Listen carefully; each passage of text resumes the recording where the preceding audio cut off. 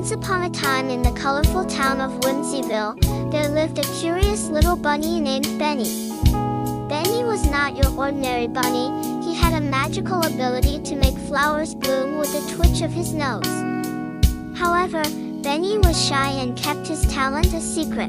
One sunny day, as Benny hopped through the town, he noticed that Whimsical was losing its color. Flowers wilted, and the once vibrant town seemed dull. Benny couldn't bear to see his home like this, so he decided it was time to share his magical gift. With a deep breath, Benny gathered the town's animals in the central square. Nervously, he twitched his nose, and suddenly, the square burst into a riot of colors. Gasps of delight filled the air as flowers of every hue bloomed around them. From that day forward, Benny became Whimsical's official flower bunny. Children gathered to hear stories of his magical adventures, and he even started a garden club where everyone learned to appreciate the beauty around them.